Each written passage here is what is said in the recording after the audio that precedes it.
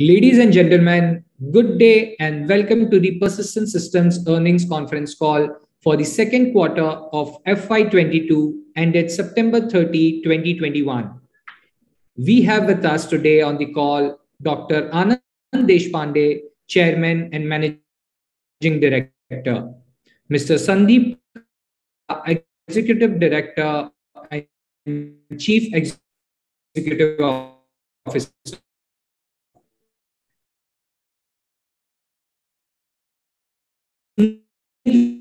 Sapre, Executive Director and Chief Officer, the Head of Investigation.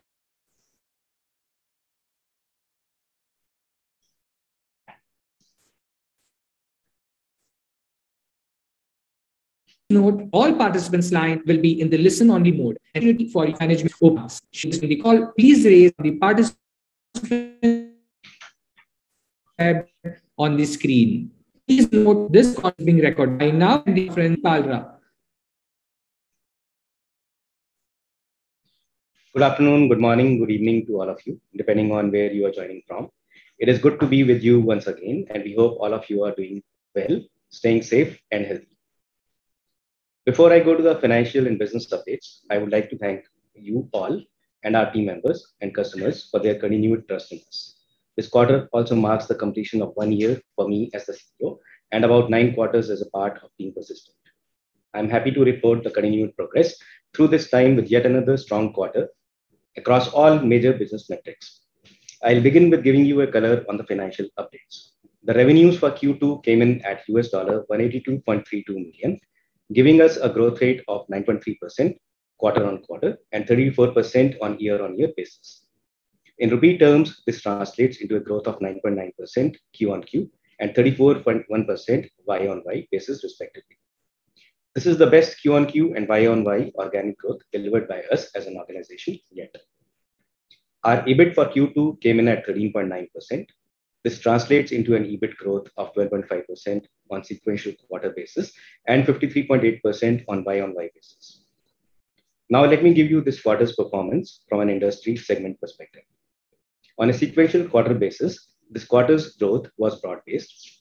It was led by healthcare life sciences industry vertical, which grew by 13.5% on a sequential Q on Q basis, followed by BFSI and software and high-tech segments, which grew by 8.6% and 8% respectively.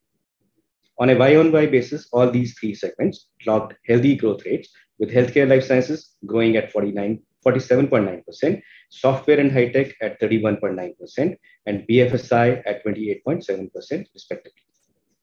Now coming into the order book details for the quarter, the total contract value for the quarter came in at $282.5 million. The annual contract value component of Q2 is to the tune of $201.1 million in TCV terms. In ACV terms. In terms of new bookings in the quarter, the new business TCV was $149.3 million, of which the ACV component was $108.8 million. As you may already be aware by now, these numbers both on TCV and ACV side include all bookings, small and large, renewals, as well as new bookings across existing and new customers. On the people front, we brought in 975 new colleagues, bringing our total employee base to 15,879 at the end of September 2021. The new addition was a healthy mix of lateral hires and fresh graduates, and this should help us continue our growth in the coming quarters. We are happy to report the progress on the utilization side. Utilization for the quarter came in at 82.8%, a 2.7% improvement Q on Q, backed by deployment of a number of our hires over the last few quarters. The attrition for the quarter was at 23.6% compared to 16.6% in Q1 on a trailing 12-month basis. As you would have observed, attrition has increased across the industry given the shortage of digital skills, coupled with the overall increase in demand. This definitely is a focus area for our management team. We have taken many proactive measures with an aim to bring this under control.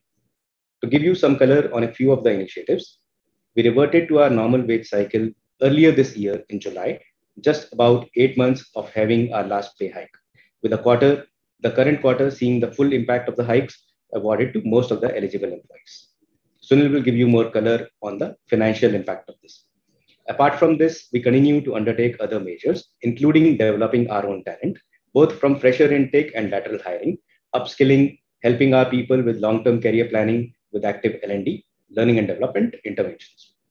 We also double down on enhancing engagement levels with our employees with a series of global employee events while respecting the social distancing norms, bringing back in-person employee engagement in a measured way. Another major highlight for us in the quarter on the employee front was the launch of a broad-based employee stock option plan covering 80% of our total employee base. This is unprecedented in the IT services industry, and we are very proud of the support from our investors and our board of directors. Our employees have been foundational to the company's success, and this significant shareholder returns that we have been able to deliver are on the back of contributions from each one of them. This ESOP will reward them for the resilience they have shown during the last 2 years and help them participate in the shareholder returns as stakeholders and partners in our growth journey over the next multiple years. There are a few other highlights from this quarter that I would like to share with you. First, on the acquisition side, we have been talking to you about our inorganic strategy over the past several quarters. We have been talking about how we want to go deeper in certain verticals or in service lines or expand in the geographies that we are focused on.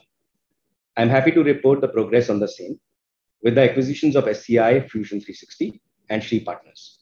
We had organized an analyst call to discuss the relevant details post the acquisitions in late September. And here we'd just like to refresh everyone's memory on the same. SCI is a North Carolina-based company with significant payment domain consulting and implementation capabilities in North America, while Shree Partners is a New Jersey-based company with capabilities in cloud, infrastructure, and data. The acquisition of SCI deepens our client portfolio and relationships with 10 market-leading banks, with many of them categorized as among the top 20 banks in North America. The SCI acquisition will be foundational to the dedicated payments business unit that we announced alongside the acquisition and the future expansion in core solutions and applications of a bank's technology architecture. With time, as we integrate SCI, we'll look to see if we can do bolt-on acquisitions to further our foray into different streams in payments and associated areas. Shree Partners consolidates our position in a strategic account and is a part of a large vendor consolidation deal we won in Q2 with one of our existing customers. Furthermore, SCI helps us extend our footprint in Charlotte, one of the largest banking hubs in the US, while Shree Partners adds a new point of presence for us in the National Capital Region in India. We continue to scout for and engage with potential targets in our focus areas. We'll keep you posted as we make progress on these over the next few quarters. Now, coming to the IP side of the business, we are constantly working to optimize the margins. As a part of this exercise, we have optimized one of our long-standing IP contracts with conversion to a time and material contract. This should help us on the margin side as we go along. Coming to ESG, we continue to make progress on the ESG front. We are working with a leading consulting company on refining our ESG strategy. And by the end of FY22, we'll be releasing a comprehensive report on our ESG roadmap and the status of our current initiatives against industry standard frameworks on the ESG side. With this, I'll turn the call to our CFO, Sunil Sapre, to give a detailed color on the quarterly financials and related matters. I'll come back after Sunil's comments to give you more details on key client wins, analyst awards, and other recognitions for the quarter. Sunil, over to you. Yeah, hi. Thank you, Sandeep, and good evening, good morning to all of you. I hope you're all keeping safe and doing fine. Let me give you some details about the financial performance for the quarter. So the revenue, as you've seen, at 182.32 million with a QOQ growth of 9.3% and YY growth of 34%. In terms of INR revenue, it is 13512 million, reflecting growth of 9.9% QOQ and 34.1% YOY. On the industry verticals, as Sandeep mentioned, just to refresh those numbers, healthcare grew by 13.5%, BFSI grew by 8.6%, and technology companies grew by 8% on quarter-on-quarter basis. In respect of linear revenue, the offshore linear revenue grew by 12.4%, primarily on account of volume growth of 11.8% and growth in billing rate of 0.5%.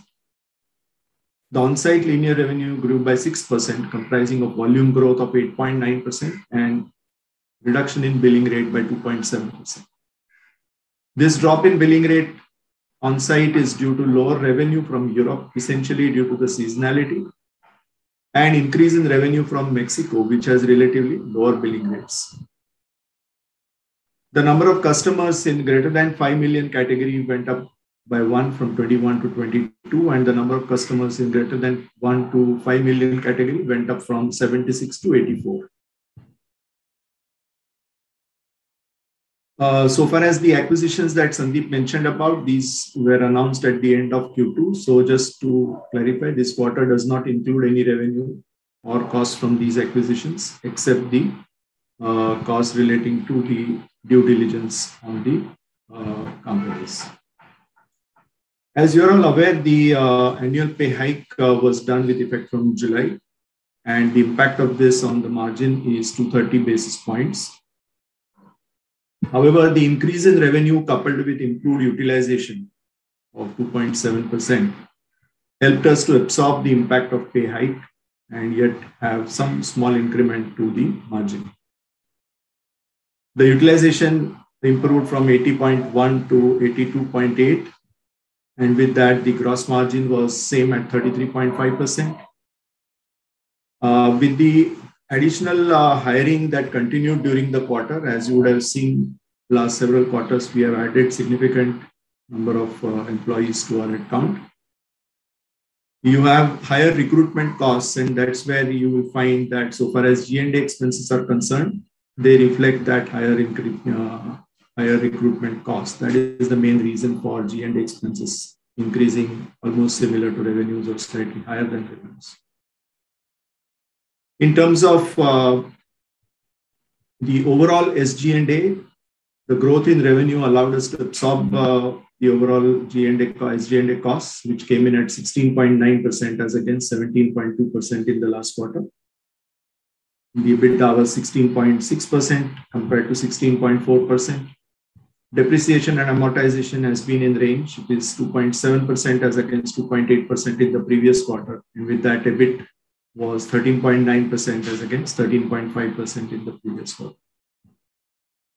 The treasury income for the quarter was rupees 293 million as against 256 million in the last quarter. And the forex gain was rupees 10 million versus rupees 109 million in the previous quarter.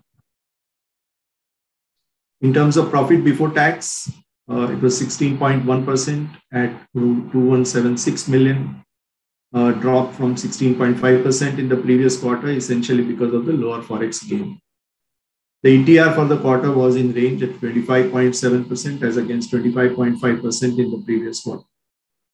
And with that, PAT for the quarter was rupees 1618 million at 12% of revenue as against rupees 1512 million in the previous quarter at 12.3% of revenue. Elevated employee attrition rate, along with increased cost of new hires, does pose a challenge on maintaining margins. But there are several margin improvement initiatives being undertaken. The fact that we have been working on utilization improvement, pyramid improvement with the induction of freshers. We have been in conversation with customers on increasing billing rates, and customers have been amenable to the discussions, and we find that they're receptive to the discussion. We hope to see this effect of all these initiatives coming through in the coming quarters.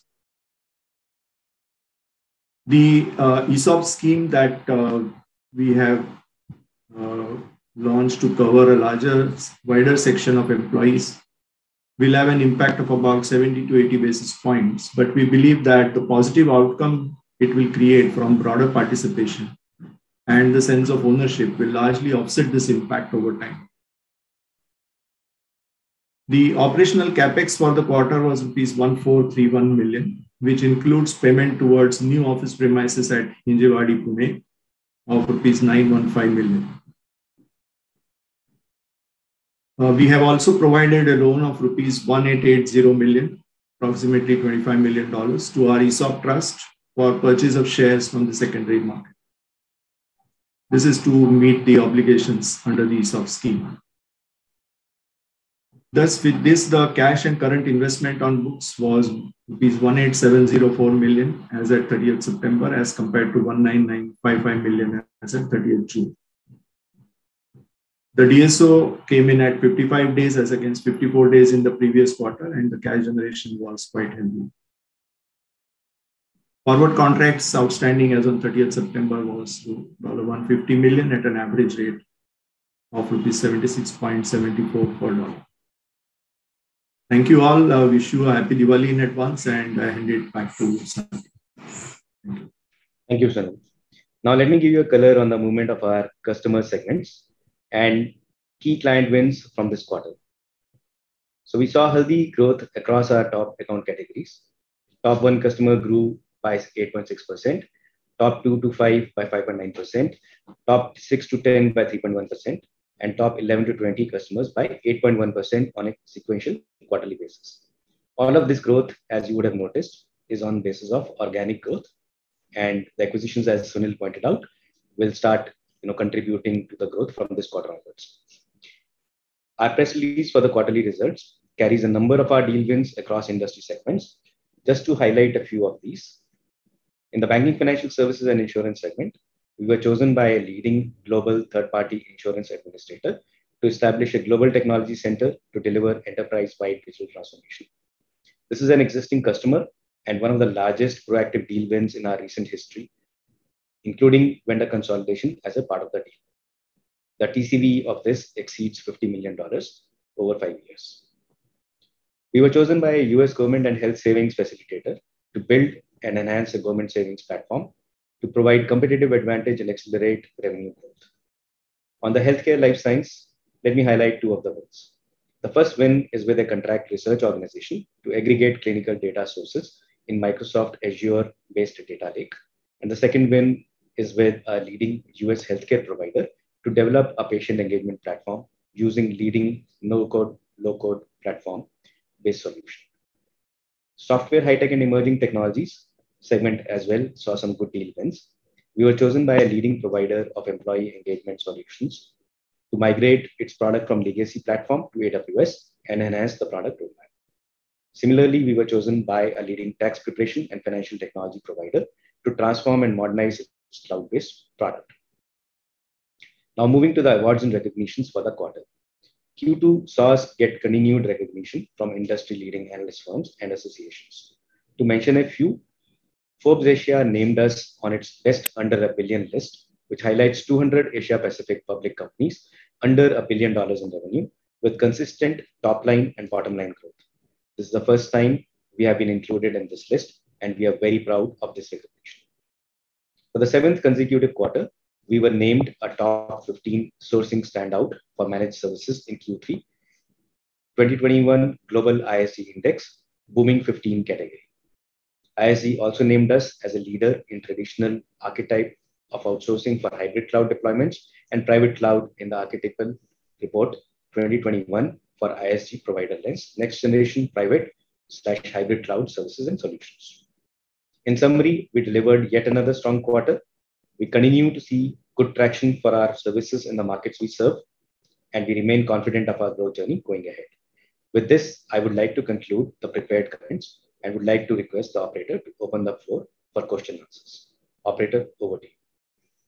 Thank you very much, sir. We will now begin the question and answer session. Anyone who wishes to ask a question may raise your hand from the participants tab on your screen. Participants are requested to use headphones or earphones while asking a question. Ladies and gentlemen, we will wait for a moment while the question queue assembles.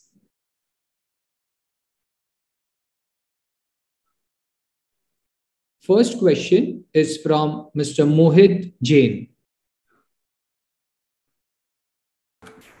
Yeah.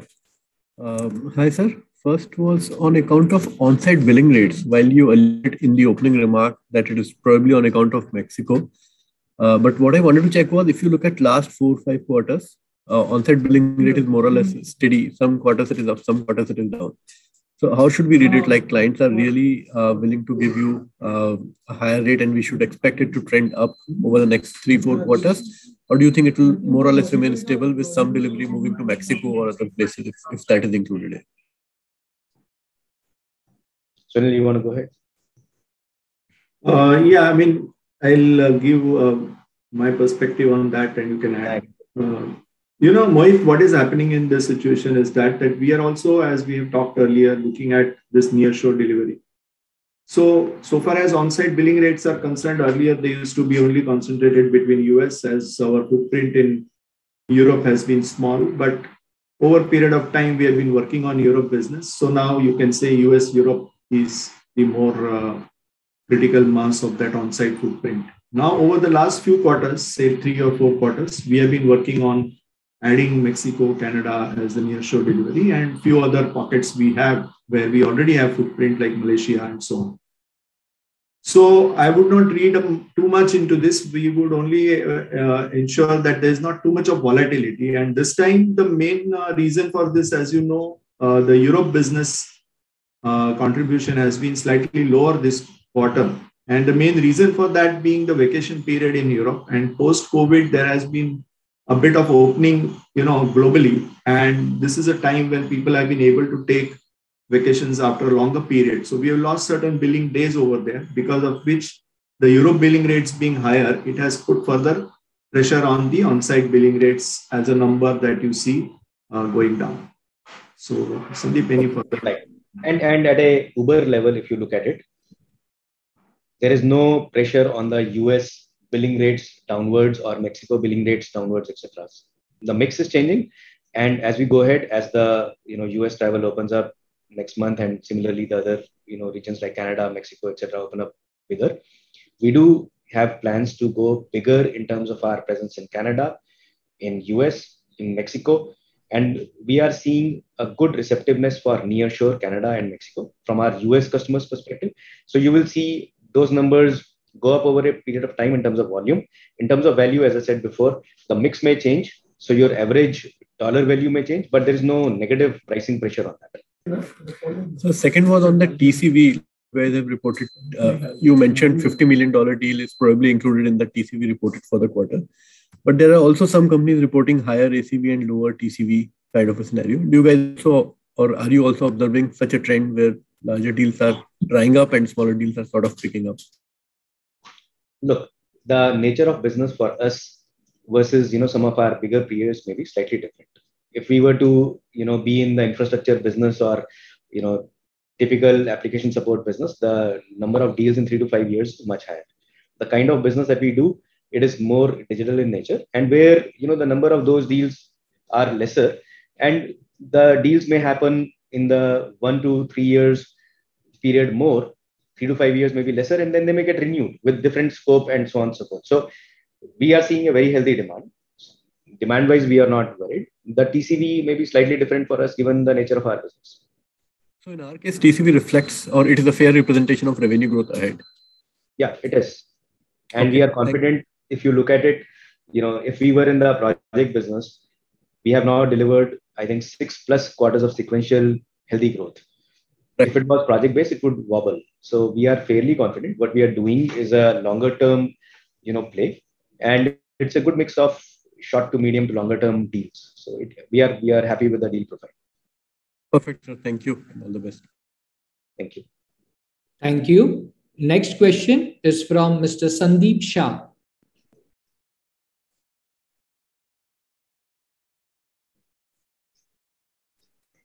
Yeah, can you hear me? Yes. Yeah. Congrats on a stellar performance quarter after quarter. Sandeep, just wanted to understand, in this demand scenario, which is high, also has a benefit of some bit of the pent-up demand. So do you believe that your TCV wins, which is consistent now between $250-300 million a quarter, can continue even beyond FY22, where we may see some amount of normalization of IT spend, or you don't believe in this trend of pent-up demand being there? It's largely a transformation demand which is driving the growth across sector. So Sandeep, good question. So let's go a little deeper into this. The segments we play in, on one side, we have the enterprise side, whether it is healthcare, life sciences, whether it's banking, financial services. So there are those enterprise digital transformation programs, and a number of those are long-range programs.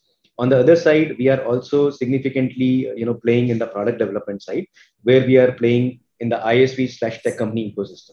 Now, a number of those are also impacted by people like private equity players. If you look at it, the dry powder, the committed money to private equities, which is not yet put to use, is at an all-time high right now. Similarly, the VC funding is, the amount of money available is at an all-time high right now. A number of that will be called over the next, 2 to 3 years, if not more. So what we are seeing is a structural demand, whether it is enterprise, whether it is product companies that, provide the tools for the enterprise transformation. So as far as we are concerned, for the segments we service, for the industry segments or the technology segments, we believe this is a multi-year segment, multi-year play, and this should continue for the next at least 2 to 3 years, if not more. So from a demand perspective, we are confident that this demand is here to last for the next many years. Okay, great. And second, just in terms of new restructuring, which you said in your opening remarks related to IP, will it be effective starting from 3Q, or it may be slightly ahead of that? And one can assume this will have a positive impact in the gross margin. And when you say converted to time and material, is it fair to say from an IP classification, it may be classified now as a services business? Yes. So the answer to most of what you said is yes. So the timing is basically from 4Q for us, first calendar quarter of next year. And as far as we are concerned, now it will move from IP bucket to time and material. The revenue may be slightly lesser, but the gross margins may be much better. So that is the overall impact there. And it should be, positive in the medium to longer term, both revenue and, the gross margins, because we have enough demand to be able to redeploy any people that may be impacted or whatever else. Okay. And just the last question to Sunil sir. If you look at the headwinds, this starting from Q3, Q4, we may have the inorganic pressure on the margins plus additional ESOP cost. But you still believe there are tailwinds. So is it fair to say Q2 margins can be maintained on a going forward basis? And in 2Q, is there any non-recurring expense or any non-recurring reversals in the P&L? Yeah, Sandeep, there is no one-off in Q2 except, for the small M&A related expense, but that's very small amount in terms of the overall transaction that we have. The headwinds and levers that we are working on, the whole idea is to ensure that we are able to attract best talent, right? Engage with them. As you know, so far as attrition is concerned, it is not just one-time pay hike that impacts the P&L. It is also the replenishment cost, which comes in at higher cost because of the situation we have in the industry. So as a company and all our peers, you would find have been working on balancing this with significant addition of freshers to the system. Just about a year ago, nobody would have thought the demand scenario is going to be so good and people could have actually onboarded much more freshers earlier, but that didn't happen. So as an industry kind of a situation, when more freshers get deployed, I'm sure over say next 2-3 quarters, which is a time that is required to make those people, you can deploy them on projects. This should help, but 1 or 2 quarters more stress will be there. And that's the time when we have to put all the levers to use to ensure that at least margins don't go south, right? The improvement in margin will take a little while to come because of this scenario we are in. And we are also growing very fast. So we do need to carry the capacity for growth. While we have worked on the utilization from 80.1 to 82.8, we feel that 83-84% in near term is what we would target, not something at much higher level because of the growth that we have to fulfill. I hope that's answers. So directionally, we can maintain the margins at Q2 level. Yeah. So directionally, we will say we will be in the 16 to 17% band. That is our attempt, while continuing to grow very well. So that is the band you should expect, and growth is our focus. Okay. Thanks and all the best. Thank you, sir. Thank you. Thank you. Next question is from Mr. Nitin Padmanabhan. Yeah, hi, good evening, everyone. Great quarter. A couple of quick questions. One is, I think there was an impairment of 74 million, and we saw a similar kind of number last quarter as well. Is this likely to continue in the next quarter, or this we have already had 2 quarters, so is it likely to end? The second question was on the IP business. So obviously there are a lot of end-of-life products in there. Do you think this will be over the years, it will be a gradual sort of decline there, or do you think that there is scope for step drops if you take a longer-term view on that? And in relation to that, I think we have seen the effort in the IP business sort of improve over the last 2 quarters. Was the multiple quarters of declines that we have had. So how should we actually think about it? And finally, on the new ESOP plan, how are you actually thinking about this? One, philosophically, is it over and above? Is it part of potential salary increases that you're thinking about as total comp? Or this is over and above in terms of philosophically sort of sharing wealth? And is there any impact in the current quarter? And do you see further impact going forward? Thanks. So if you can talk about the impairment, I'll take the rest. Yeah, sure, Sandeep. So Nitin, this impairment is kind of done with now. There is no further impact that you need to expect. Right. On the other side, the IP business, I think it will be stable to maybe a slight growth for some time and then maybe decline over a long tail. So whatever decline had to happen in a bigger way, I think it is behind us. We have seen stability in that, and we are also repurposing the IP to do derivatives, etc., and so on. So we are relatively confident it will be flat, marginal increase in the shorter run, decline gradually in the longer run. So no worries on that. As far as the ESOP plan is concerned, look, here is what has happened and why we did the ESOP. So we have grown very well over the last 6-7 quarters, as all of you who follow us very closely would have observed. Now with that, we have seen a significant amount of shareholder value creation that has happened. Now our employees, who are the people behind the shareholder value creation, in all our employee town halls have been requesting participation in this. And it is only fair that we take them along as we create value for our stakeholders because of the efforts of all our employees. So that is where we took our investor approval, we took our board of directors approval, and we did this fairly encompassing 80% of our employees are covered or will get covered in the next few months as they get eligible under this ESOP plan. So this is to make sure we are basically creating an environment in which we are sharing wealth that our employees create for our stakeholders with them.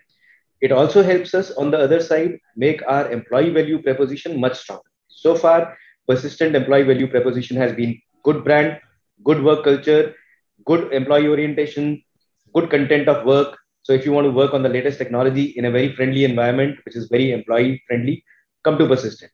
And we are the best tech services company from a niche service provider perspective. Now with this, it is not basically this that it is a part of our core compensation. So core compensation will still remain very competitive. All the other things that I talked about will remain there. And this ESOP plan will be a small thank you wealth generation for the effort that they do, and they help us create wealth for our shareholders. So overall, we believe this should also help us in retention over a period of time, manage attrition over a period of time, and so it will be beneficial for our employees, our investors, our customers, and 9 yards of our stakeholders. So that was the philosophy behind the entire ESOP, and we are pretty sure in the shorter run it may cost us a bit, but in the medium to longer term it will be value accretive for our investors as well. So that is the story behind the ESOP that we have done. Great, helpful. Just one sort of clarification to Sunil sir is over the last 2 quarters, our stock comp has been roughly 1.4% of revenues. Do you think as this kicks in, it'll replace some of that to a certain degree, and that number should sort of come off? That's the last from my side. Thank you. No, you are right. Actually, the stock comp expense would stay in that range of 1.5%. It's not going to be time that way. Great. Thank you so much, and all the very best. Sure. Thank you. Thank you. Next question is from Mr. Manik Taneja. Hi, thank you for the opportunity. Sandeep, you made a statement about the restructuring of a large IP contract into a T&M billing going forward. If you could elaborate on that front and how that helps in terms of profitability improvement. That's question number one. The second was a much more broader question, and which is true not just for Persistent, but for overall industry as well. While over the last 18 months, we've seen a significant increase in offshore delivery of revenues. And typically what one used to see was that as offshore proportion of business used to increase, our utilization rates used to essentially moderate. But in the current environment, what one has seen is that the utilization has continued to record, to make new highs. So what's driving that? Is this the underlying demand momentum because of which utilization continues to be very sticky and high? That's the second part of the question. And also, are you seeing customers looking at more innovative engagement models as they get used to greater work being delivered offshore? Thank you. Okay, so I'll try and keep these brief because we have 25 minutes left. So on the IP side, look, here is where it is. One of the largest contracts that we had, it was basically to be renewed in 5-year chunks.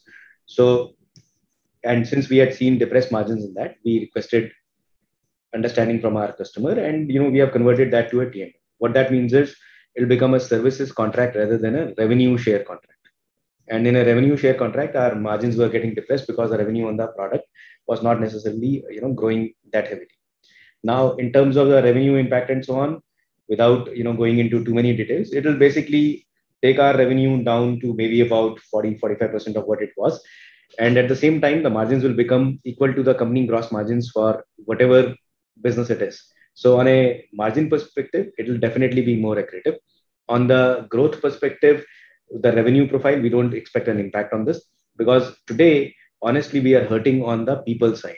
If we had 1,000 more people today, and anyone who's listening to this call and wants to be an acqui-hire, we are happy to do that. So any people that come off of this contract, we can easily redeploy them without missing a heartbeat. So from a revenue perspective, not going to impact. Margin perspective, going to be accretive. So it's good for us, good for the customer, good for our employees. So from that perspective, that is the story on the IP contract restructuring. Now, you talked about the offshore utilization. Look, we have been traditionally in the range of 78 to 80% offshore utilization. We have cranked up the lever a little bit higher because obviously we are also in the same industry, facing the same headwinds where we have issues, whether it is attrition, whether it is salary increases, etc. And a lot of our investors and people like you want us to maintain a healthy margin profile. So in order to make sure that we are doing that prudently, we have cranked the engine. We had hired a number of people. Roughly, we have had 5,000 people over the last 4 quarters. So we have taken the utilization a little higher as we have been able to train and deploy the people. We are not cranking the utilization to the levels of 88, 89% that some of our biggest peers are doing. We are happy, as Sunil said, maybe doing another percentage or 2 at max. And we will be in this range so that we are able to bring in the kind of technical people that we need as additional team members as we go along with time and have a healthy pipeline to back up the growth that we intend to have. So that's the thing on offshore utilization.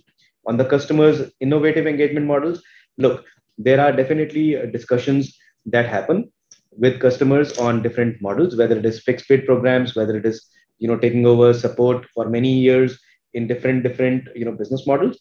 But again, one has to be prudent in doing those business models. As we have seen, some of these IP contracts can be, or revenue sharing contracts and innovative business models can be tricky. So where it makes prudent sense, we will definitely engage, and we are seeing those discussions. So I will stop with that and happy to answer any questions offline on this. Appreciate those inputs. Thank you, and all the best for the future. Thank you. Thank you. Next question is from Mr. Rahul Paliwal. Congratulations to the management, first of all, for taking this industry-leading initiative to share the wealth with the most important stakeholders, which is their employees. I'm sure it will have a boomerang impact, in terms of profitability and stickiness to the organization. So, congrats to Anand and the team, and Sandeep to you. So my question is around when I compare with the peers, the margin front, we are lagging almost since 2015. Why this is the gap since so long, and when the demand scenario is such high, how soon we can catch up with the peers? That's the question, sir. So look, on the margin front, yes, when you compare us with the bigger peers, there's a delta. But if you were to compare with our competitors, who's the competitor for Persistent? Let's look at it. We are competing with the EPAM, Globant, and Dava, and the likes. So if you look at that profile of companies that we compete with, and then maybe in some places we compete with niche providers, some places we may compete with the larger players. Now, if that is the competition, if you look at our margins versus that set of cohorts, we are pretty much in line if you were to study any of these competitors. Now, do we desire to go up from here? Absolutely. Our answer to you would be, give us next 6 to 8 quarters as we build the company to scale. There is a number of things that will not proportionately scale from a cost perspective. There'll be a bigger leverage of SG&A, there will be a bigger leverage of many other fixed costs, or the proportion in which they will increase will not necessarily be in the proportion that our revenue will increase. And with that, our aspirations definitely are over the next 6, 8, 10 quarters to go up by 100, 150 basis points on the margins, but it'll take us time to go there. So definitely we have the eyes on the ball. Growth comes first. With the growth, margin will kind of follow. So have some patience. We'll get there sooner than later. Thank you, sir. And all the best. Thank you. Next question is from Mr. Dipesh Mehta. Yeah, thanks for the opportunity. Couple of questions. First, about the margin. Earlier, I think Sunil made a comment about 16 to 17% EBITDA margin. So just want to get sense about it is after considering both the impact kind of thing, retention related cost which we need to absorb plus ESO, and on EBIT there would be only incremental would be the amortization. That is how right to understand from margin trajectory perspective for next couple of quarters. Second question is about the overall hiring and pressure related things. How we look pressure intake plan for the next few quarters? If you can share some number about how we look pressure intake and whether it can act as a margin lever for FY23 considering pyramid rationalization related. Thank you. Sunil. Yeah, Dipesh. So in terms of your question, I'll answer in two parts. One is with respect to the immediate near future, and then as we go along in the next financial year. So if you see the acquisitions that we have announced, when we had announced the acquisitions, we had mentioned about the fact that both the acquisitions are actually accretive at gross margin level. And so far as the retention payouts and the money that gets amortized, that will have, you can say, some impact happening at the EBITDA and EBIT level.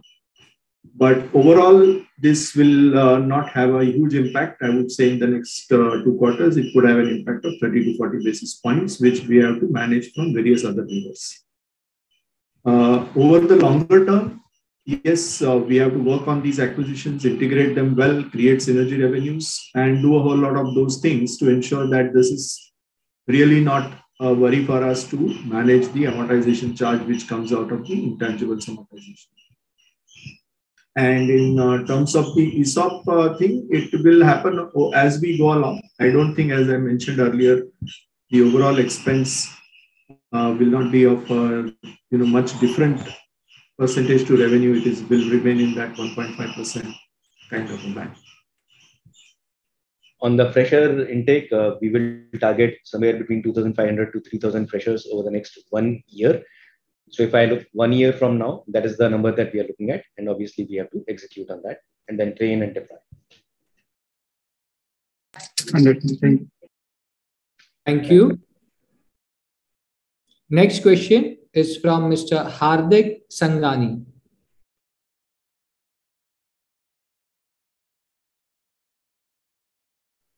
Hardik, please unmute and ask your question. Okay. Next question is from Mr. Nagendra Moria. Hi, sir. Good evening and congratulations on great quarter. I have just a small question regarding employee cost. If it is, you told there was a hike in salary during July itself, And if you see the ratio of the cost to revenue is more or less similar, about 60% kind of ratio. So do you think from the next upcoming quarter, with the normalization of attrition, the revenue, this cost ratio about 60% would go up, or it will be remain in the same level? That is one question. And second question on the the, the the revenue goal or your vision you shared about 1 billion revenue goal of target. So what is the timeline of this revenue goal, and what additional effort company is doing to achieve this goal? Thank you. Sunil, if you can take the first, I'll take the second. Yeah, sure, Sandeep. So you know what you mentioned about the employee cost as percentage to revenue. That's a very important direct cost that all of us always have a eye on to ensure that we are optimizing to the best extent possible. So as you would have seen over the last several quarters, like Sandeep talked about, we added significant number of employees. And when we have such a significant growth from 10,500 to about 15,800 today, along with managing the attrition part of it, there is a significant investment that we have done to build the learning and development and the deployment kind of a framework to ensure that we get the best, you can say, talent available to our customers. Having said that, the percentage of cost to revenue is a dynamic, you can say, mix of three things. One is the on-site offshore ratio of the business. The second is the utilization. And third is within the utilization, whether you are able to have a fair mix of lateral versus freshers. So directionally, yes, the whole idea about improving overall EBITDA margin in the earlier question that we talked about comes out of improvement in gross margin and also improvement by spreading the SG&A over a wider revenue base. So it is hard to predict these things because attrition is something that is evolving, and how much attrition gives additional cost for the same capacity, to be replenished is a factor that is not in our control. But you can be rest assured that all of us are working very closely to ensure that this, is optimized to the best extent. Sure. So on the $1 billion plan, our eyes are absolutely set on that. It is line of sight for us. And if you look at it at $182.3 million, that gives us a run rate of roughly about $730 million. Over the past 5 to 6 quarters, we have been going 6% plus in CQGR terms. And if we look at it, next 6 to 8 quarters is where our ambition would be to hit the $1 billion mark. Now, this would come from mostly organic growth. There will be some inorganic part to it, like we announced the acquisitions of SCI and Sheik, partners. We are looking at multiple different acquisitions as well, but these are more capability acquisitions, whether it is in the cloud space or security or data or Salesforce. And we are confident of the combination of organic initiatives, the larger deals that we have been doing, going deeper into service lines, going deeper into partnerships, etc. A number of these things are panning out well for us, as you would have seen over the last sequential quarters that we have delivered. So we are reasonably confident next 6 to 8 quarters, we should be able to reach our vision. And then, obviously it is an evolving vision. When we are at 1, we'll target 3. When we are at 3, maybe we'll target 5 or 10. So it's an evolving thing, and we are confident of delivering it. Thank you for answer. Just one quick question on the travel cost side. It was like 2-3% odd percent of the revenue earlier, but current COVID time it has gone down. So how you see in the upcoming quarter travel cost will pick up? See, the travel has started opening up. It is already some small amount of 10-15 basis points impact it has already had in this Q2 itself, and we expect that trend to be like that. So if you take about 2 to 3 quarters from now, if nothing materially changes, then it will have an incremental impact of about 15, 20, 25 basis points per quarter. It may move in that range, but today it is a little hard to predict. But you are right, over a period of next 3-4 quarters, we should be seeing travel coming to about 2/3 of where it used to be. Okay. Thank you for the answer. And okay, thank you. Thank you. Next question is from Abhishek Shindankar. Hi, thanks for the opportunity and congrats on a solid execution. A couple of questions. The first thing is conversion of that IP contract into time and material. Would that end the seasonality that we have generally in Q3? I'm sure you said it will happen from next year, so we'll have this seasonality probably in this time. The second is more on the mix of geography. India is almost now at a higher mix than Europe. So, what is driving this business, and what is probably not, working in Europe? If you can just elaborate that, that could be helpful. And just a follow up to that is India business historically, the hypothesis is the DSOs are a little higher. Anything that we should be aware of from a DSO standpoint? Thank you for taking my questions. Sure. So let me try and answer that. So the conversion of the IP contract to T&M, the seasonality, look, the seasonality wise, October, November, December quarter is the highest in that particular contract or overall IP business that we do. And January, February, March, which happens to be Q4, is the lower side. So every alternate quarter is the pattern that we see. So from that perspective, this quarter, it is continuing the way it is in October, November, December. The restructuring is effective January. So from that perspective, you should look to not have the major ups and downs beyond that. And we had more or less as a company, if you look at it last Q4, we had overcome that any which ways. So that should answer your question on seasonality. And it is all positive for us. The other side of it, the India business being higher mix than Europe. So in India, what has happened for us is this. Our capabilities on certain service lines, including service lines like Salesforce or our engagement with financial services customers. That's what is driving the revenue up. And it's a healthy revenue that we are seeing in the BFSI segment that I talked about. And again, some of the other customers, which are multinationals, they're Indian arms and so on. So that is the positive side of it.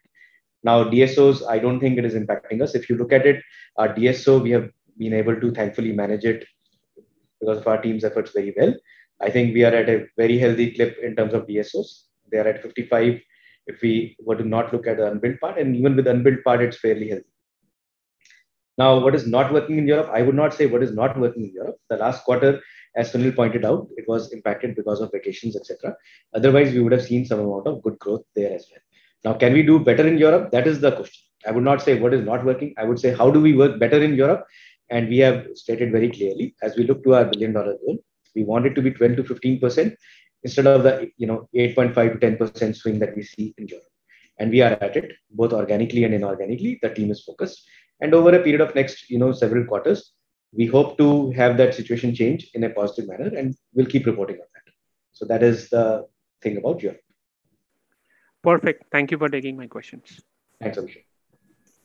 Thank you. Next question is from Madhu Babu. Yeah, hi, sir. Sir, at least the perceived premium of the sector has increased in the last 2 years, the perceived importance. So what is stopping us on the price hikes? I mean, because even the inflation has been substantial for us, even not this sector, across other industries also, input costs are increasing even in other sectors as well. So what is stopping on the price hikes when your, all-time high demand as well as most the perceived importance has reached a new high for IT services? Thanks. So, Madhu Babu, there's nothing stopping us from price hikes. See, it is like this. The customers today understand it. They're very empathetic. But in customers' organization, there's an organization called procurement, whose job is to make sure that, they are controlling the costs. And nobody likes to pay more. Even though they may be empathetic to you, nobody likes to pay more. And, these things have to be done when the contracts are up for renewal. So one is a sequencing issue. You just can't go arbitrarily and ask for pricing increases. Some customers will not like it. Some customers may still, work with you. So we are, as we have the contracts coming up for renewals, we are working with them. And, we are hopeful of, as you rightly said, demand is high. Whatever issues we are facing in India is global issues. I don't think it is, relegated only to India, only to services companies. So I'm pretty hopeful as we go along, this will happen. And we are seeing pricing related positivity in newer contracts and even in renewals. So it may take a little bit of time, but it'll happen. It'll happen in the right direction. Okay, sir. Thanks and all the best. Thank you. We will take one question per participant as we have less minutes in hand now. Next question is from Girish Pai. Yeah, Sandeep, I had a question on the margin guidance.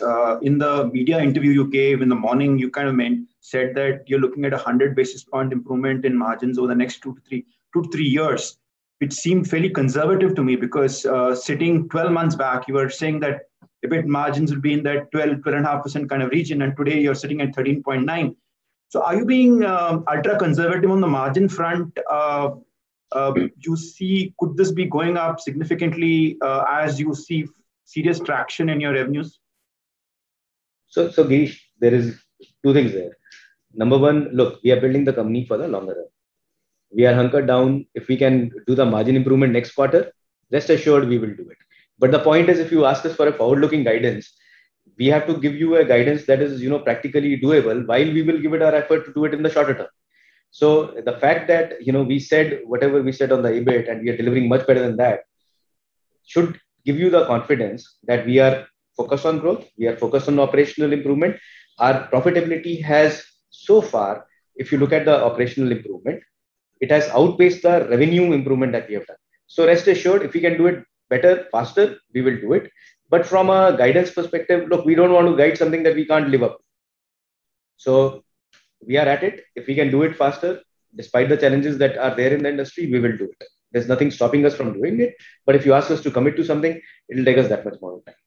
Okay, Sandeep, just one question more, if I can squeeze this in. What I see is two sets of tier 2 companies like yours, which are giving a TCV number and there is a growth coming through. And there are companies in the tier 2 side which are not giving a TCV number, but showing very strong growth. So I'm just trying to understand the nature of business coming your way. Are these like really, really small contracts which do not appear in the TCV, which are strung together, so to speak? And therefore, you see this growth in those companies where the TCV numbers are not being given. What are you seeing on the ground? Why are those companies not giving those TCV numbers? Look, I don't control those companies, so I can't say why they give or they don't give. We try to give you as much transparency into our system as we can and is practically possible. And as far as we are concerned, our contracts are with reasonable size companies, with the companies that we want to work with. The contracts are increasing in size. So we are happy with the kind of contracts that we have. And the proof of the pudding is nobody can grow sequentially for 6 quarters if you're doing shorter contracts and they finish and then you are digging newer wells to find newer sources of revenue. So there are some which are shorter term, some medium term, some long term contracts, a healthy mix of all of this. And that's where we have been able to sequentially give the growth that we have. And if you look at year-on-year growth, 34% growth doesn't come on back of smaller contracts strung together.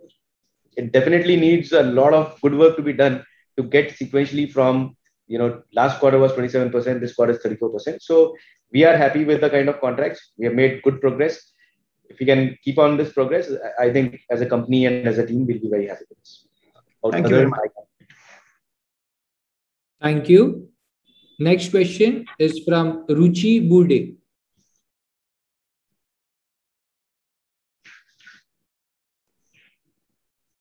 Congratulations on excellent execution. My question is on pricing again.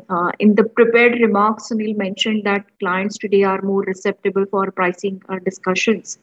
So are these conversations of equal ease for fixed pay contract and T&M engagement? And if not, is it fair to imply that the margin pressure is relatively more acute in the fixed pay engagement versus T&M?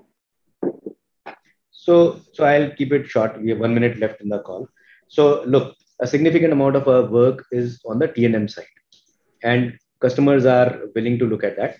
As far as the fixed pay is concerned, it's more of the IP business, and that's any which ways we control. My question is specifically for IT services. Yeah, so IP services, if you look at it, we have a fairly healthy margin on IP, except for a few contracts, which we have basically said we are optimizing. So no concerns there. The margins there are more than the company average. So moderator, I think, let me get to the final comments and then we will close the call because we are at the end of the call. So we sincerely appreciate all of you taking time and joining us for the call today.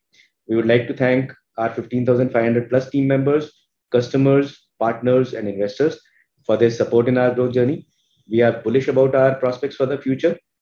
We look forward to connecting back with you in the next 3 months to provide an update on our ongoing progress.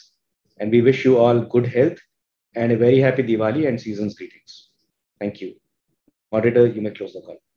Thank you very much to the Persistent management. Ladies and gentlemen, on behalf of Persistent Systems Limited, that concludes today's conference. Thank you for joining us, and you may now disconnect your lines and exit the webinar.